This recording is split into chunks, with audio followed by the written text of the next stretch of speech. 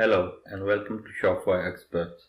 In the previous video, you have seen that we have set up Shopify store for 14 days free trial in 5 minutes. So if you haven't seen that video, you can go to our channel and watch that video in this playlist, the very first video in this playlist. So if you haven't subscribed our channel, do subscribe it and press the bell icon. So we will be moving forward towards other videos. Okay, in this video we are going to see what the first option is showing here on home of Shopify admin panel. So here you will see that in the orders we have the first option is orders. Okay, in orders, when your store is live and is working, you will see orders management in the orders section here. Here you will see get orders and accept payments for customers. You need to select a plan. We haven't selected any plan yet, so we will be setting up the plan. After then you can watch it. So we can also give you a preview on another store where you will see that we have set up sales for our Shopify stores. So in this section all the orders will be showing. Okay, here you see that we are in another store where we have already orders are coming. So in the order section you will see that if order came, then it will be showing like this. Once you have order in the order section, you can click on it. It will be open just like this. So from here you can just click on more actions. You can make it fulfill it, right? You can make refund, you can make payments, you can accept payments. So your order will be marked with fulfilled after checking the order. There are some apps that auto fulfill your order, like Overload. If you are doing drop shipping with different apps, then this can be done automatically.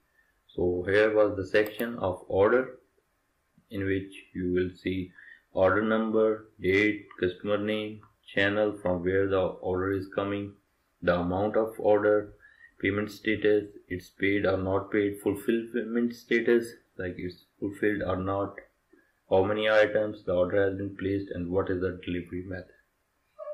So you can also search it by filtering, like select filter. Then you can also filter orders like with payment status and all these options here. You can also select the number of columns you want to show on in order. Here you will see all orders, here unfulfilled orders, here unpaid orders, and then open and then close. So these are the options available. If the order is not fulfilled, you will see it will be like this, unfulfilled. You can click on it and done it for fulfilled, right? Also, there is another section in the orders that is called draft. In draft, you will see that you can create draft orders. Once you have something to send to someone, then you can make it fulfilled or active, then it will be showing in the orders. And there is another option in the orders that is abandoned checkouts.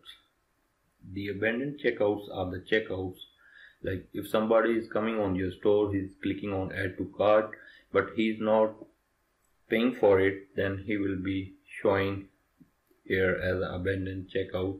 You can then send marketing emails to that email. You can make a flow of emails that will be showing for that.